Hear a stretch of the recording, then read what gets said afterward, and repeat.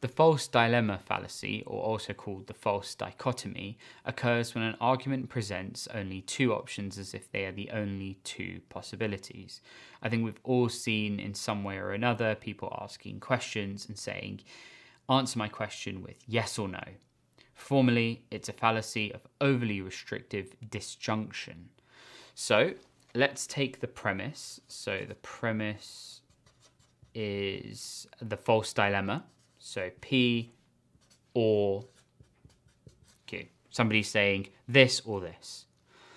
So now we need to have the ignored option.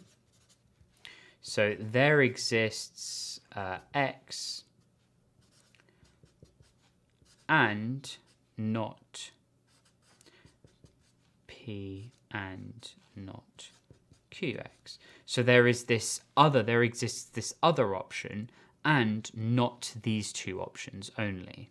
So then the invalid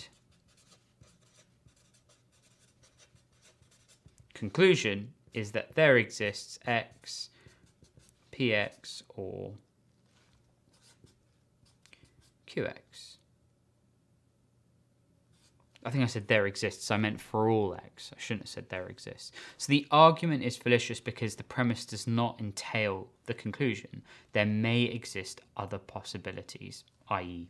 Rx.